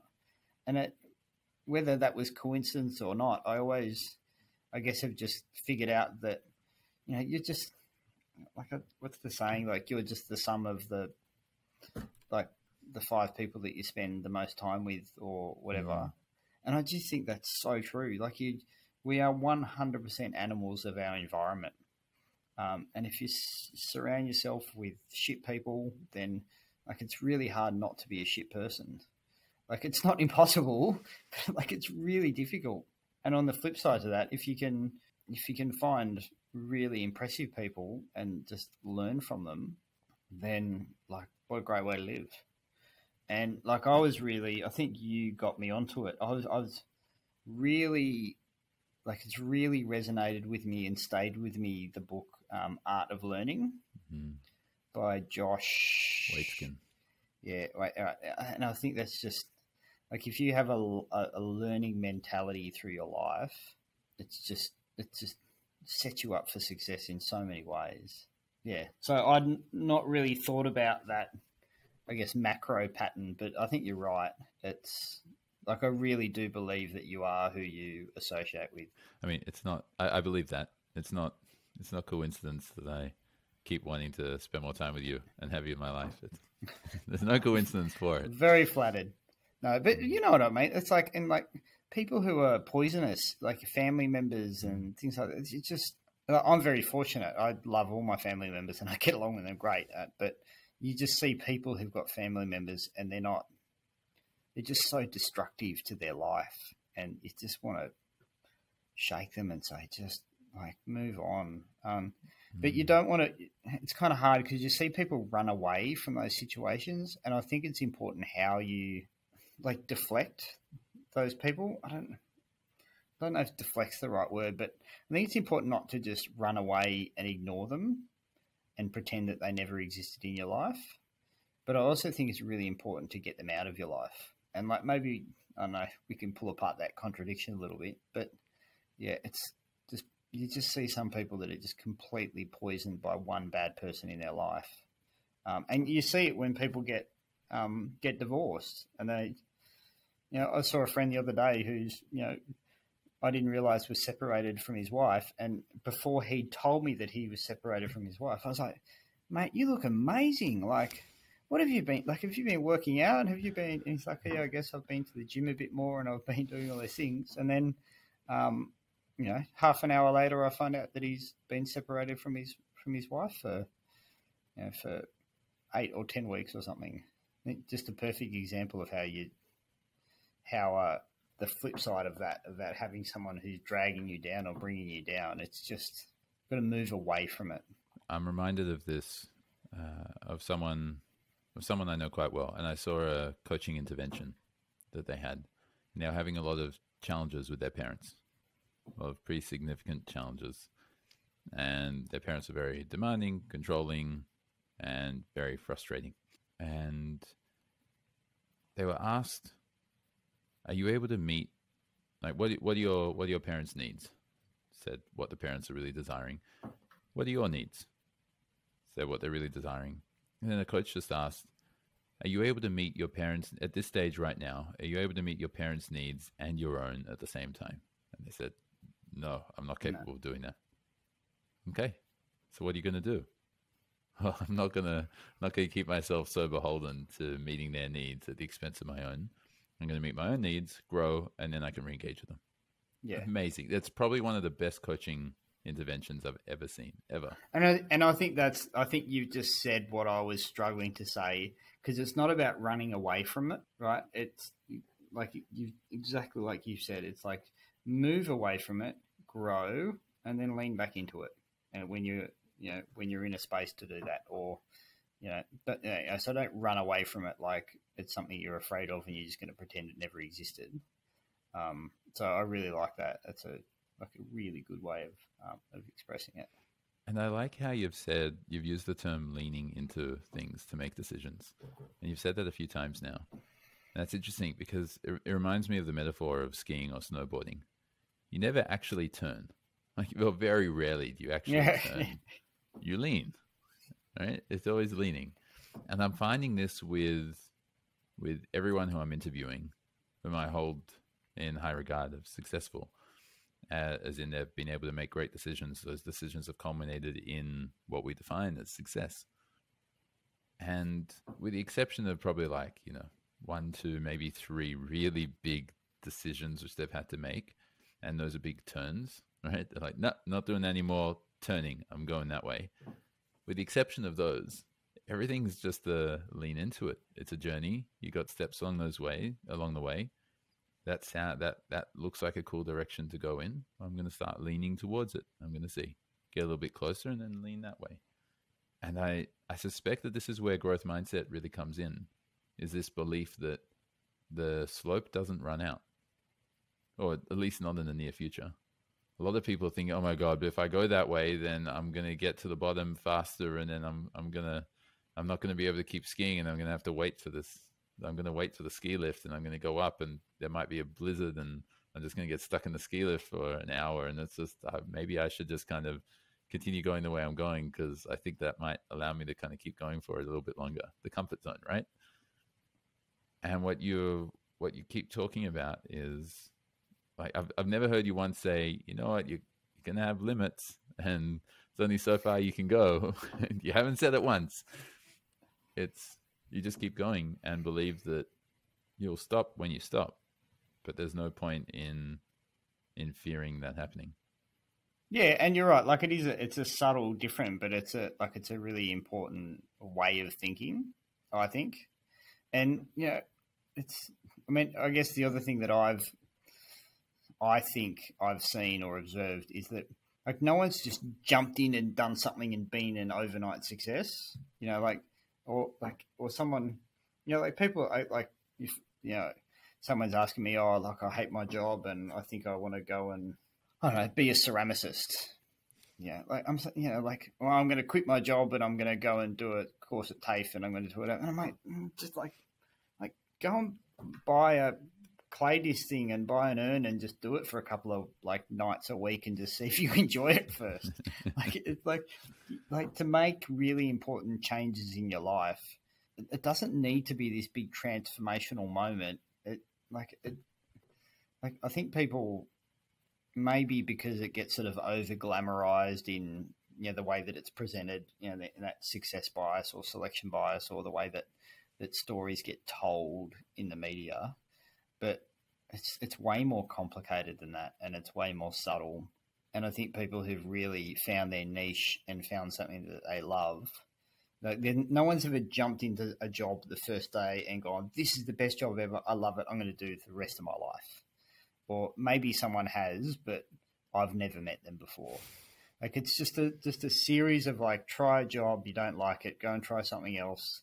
Try and keep within your realms of your profession so that you're building a set of skills and a set of tools that are going to be, that are serving you longer term. But there's no like perfect answer of just jumping into the perfect job and being happy for the rest of your life. It's a fallacy. So how do you deal with a challenge which presents itself? Like a big challenge that you've had, it's presented itself and you're like, oh, crap, how am I going to handle this? Oh, I think, I've very much got a mentality of just pony up and just get on with it. So for me, a lot of it's just brute force. But but I need to have that clarity of why I'm doing it to be able to do it. And even if I know that why and it's for the wrong reason, sometimes I'll still push through and do it anyway because I think that's just how I'm hardwired. Yeah, but I think just having that clarity of what you're diving into is just so important.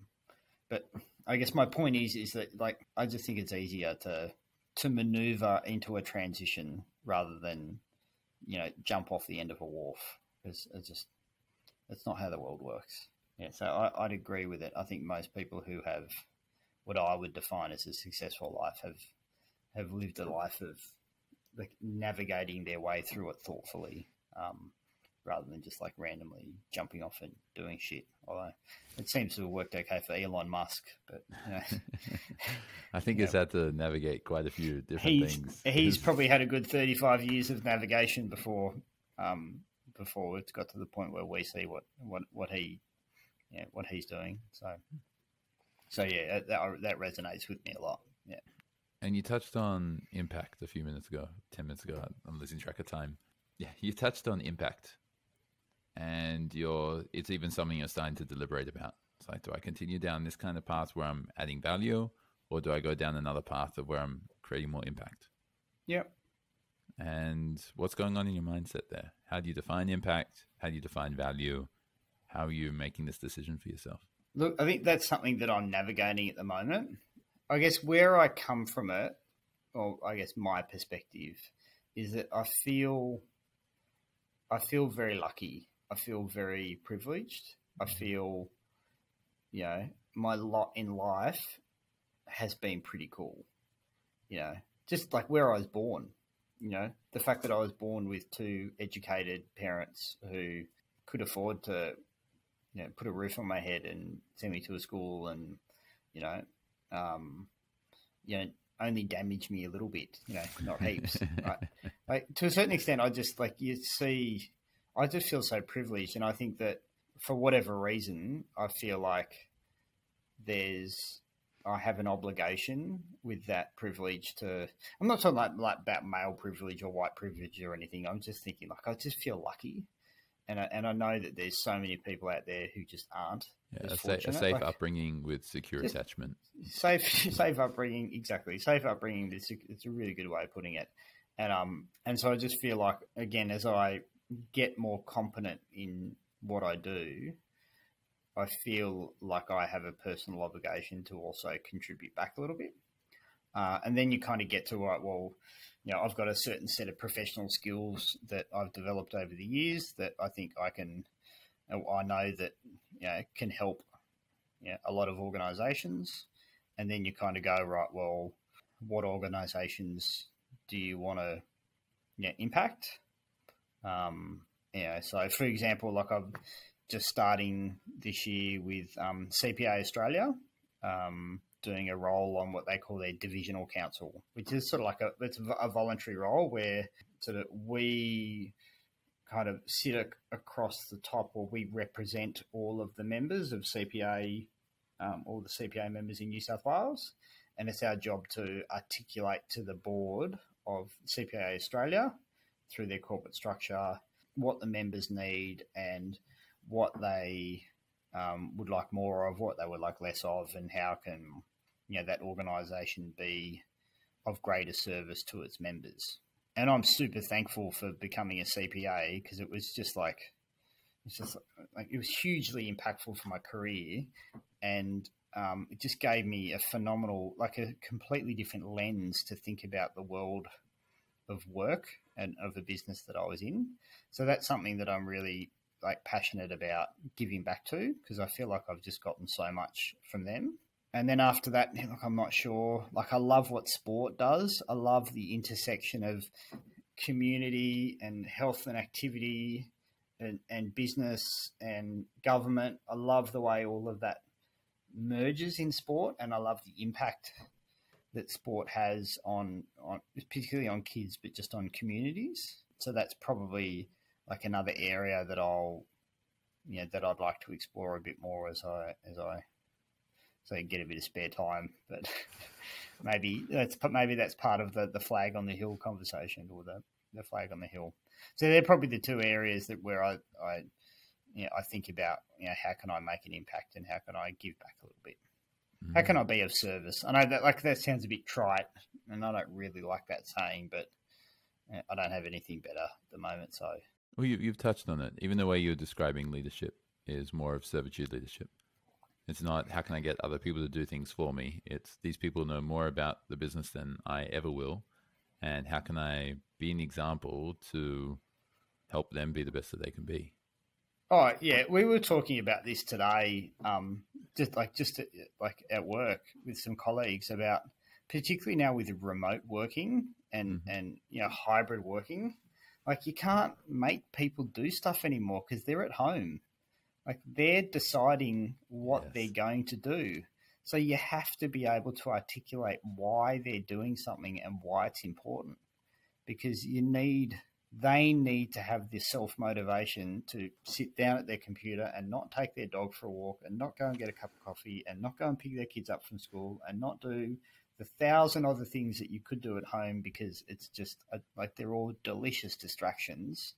So it's just, you can't stand over someone's desk when they're working from home and tell them to do something. You just can't. And it puts a huge obligation on managers and leaders to really be able to articulate to the people in their teams why you're asking them to do something that you need them to do, and why is it important. So like COVID has just like super amplified that in a just ridiculous way. And it's something that I think, I'm certainly kind of grasping with, and I think a lot of people are as well. Yeah, okay. Yeah, cool. Look, I love this, and we're getting to time. It's getting late, so let's wrap this up. I'll try and feedback what I've heard from you overall, and you let me know afterwards what you want to add or clarify or anything that you want to share. But you started out by talking about these decisions that you've made is primarily about just choosing your lane. You can't do everything, but you got to go in a direction. You can't just stay where you are because it's comfortable. You got to pick something that you're going to be good at, pick a direction, and choose a strategy and go for it. And so you even said, right, like you never failed, right? You've never said this was a bad thing, because you've never really looked for the path of least resistance, or you used to, and then you learned that wasn't actually giving you a satisfying life. And you shared something which you're trying to instill in your daughters. I find it beautiful, is saying that there's success in every failure. You just need to find it. And if you can't find it, you're just not looking hard enough, whatever it is. And then you moved across to this, or you mentioned a few times about mentorship, which you've had, and the people that you're around and who you're in close proximity with. And ultimately, you can never do it alone, either as the leader of the business or in the fact of your life and your marriage. There's nothing that you've been able to just do purely alone. And so you've picked the companies you've been in, the colleagues you've been around, the life partner you've chosen, the way that you interact with your kids, because it's not going to be on your own. It's going to be a collaborative effort. And so I really like this metaphor, which we kind of built together, of like this flag on the hill, which your 10-year flag on the hill is always going to be something which is really clear. That's what you're moving towards. And you know that you're just going to be navigating through life. You're just going to be leaning into all the decisions you've got that you're making as you're moving towards it. But in 3 years' time, you're not still moving towards that 7-year flag. It's not a 7-year flag. It's a 10-year flag, and it might not be there. It might be somewhere else, and it might be something completely different. And so then that's what you're moving towards. And I think that's a big difference between yourself with your growth mindset versus a lot of people who are struggling to have the sense of achievement that you've had and the sense of enjoyment, or put the enjoyment aside, because happiness is rather fleeting, but joy is something else.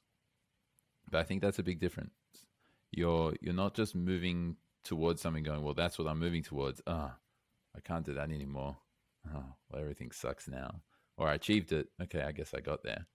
You're always moving forward, and you'll say, well, someone might ask you, well, what if that's not the right thing? What if that's not the right direction to go to? And from what you've explained, my guess is that your response is going to be like, so what? I've moved towards something. I've learned something. That's cool. There's somewhere else I want to go. Great. I'll go there. It's better than just standing still, staying where you are, and giving up. Couldn't agree more. Did I miss anything? No, that's why I love talking to you, because I always learn a little bit more about myself every time I do. That's the best. Yeah, no, and I think like the only caveat that I'd add to that is that I think where that framework or that mindset doesn't work in like is in like catastrophic life or death situations, right? So when someone's got cancer or someone gets hit by a bus or whatever, like I've never found a framework that fits those scenarios, but that's kind of one of the reasons that I think all of the other decisions that you make in your career and your profession, and to a certain extent in your life on a day-to-day basis, is they're just not that material. Like, and everyone makes like really bad decisions all the time. So you've just got to find the best out of them and take what you can out of it and keep moving on. And there's this classic quote. I love it. It's from a movie. I won't say the movie because it'll show how poor my movie taste is. But it's like worrying is just like going backwards and forwards on a rocking chair. Like you just expend so much energy, but you never go anywhere. So I think the best advice I ever get, and the best advice I give out all the time, is it's just like know what you don't want to do, and then just move away from it. Like, and that momentum, I think like you'll probably know the saying. I think Tony Robbins has got some saying about like momentum equals, I don't know, something else. You could probably finish that sentence, but it's just so true. Like momentum matters, and if you know where you don't want to go, it's so important because it just means you can point yourself in the opposite direction and then just move towards it. Why would that framework be any different for if you get cancer and someone that you love gets hit by a bus and you're facing the end of that part of your life or relationship? Why would it be any different? I haven't had like hugely traumatic experiences like that, but I just know from the experiences I have had, but there's just so much chaos involved in those scenarios. I think it's really hard to think clearly in those situations. It might be hard, but doesn't the same framework apply? Yeah, but that's like you saying it's easy to give up coffee. You just give up coffee. It wasn't that easy. It was making a commitment for 10 days and then see how I'm going. And it was with a whole bunch of other changes as well, and a whole bunch of reasons behind it. And there was all this motivation to be able to do it. Yeah, there you go. And so that's me oversimplifying it, but yeah. So it's So hopefully I never have to navigate scenarios like that, but life throws those things at us, and once it happens, I'll let you know how it goes. Ben, thanks for your time here. There were some nuggets of gold that you were just sharing, and I'm sure that everyone who's listening, or at least most people who are listening, will have been able to really enjoy the conversation and receive a lot of benefit from learning your mindset, your perspective, and your journey, and how you make these decisions and how you keep moving forward. It's a beautiful journey. Oh, mate, thank you. I thank you for doing this and for what you're doing. I love watching it, and like I said before, I love talking to you because I always learn a little bit more about myself every single time. So thank you. I learn more about you every single time. It's awesome. It's a win-win, really. Win, 100%. Thanks, Ben. Thanks, Harry. I hope you enjoyed this episode of Success with Purpose, and I also hope that you feel capable to apply some of the perspectives and learnings from this episode in your own life. If you enjoyed this conversation, be sure to like and subscribe below. And until next time, live with purpose.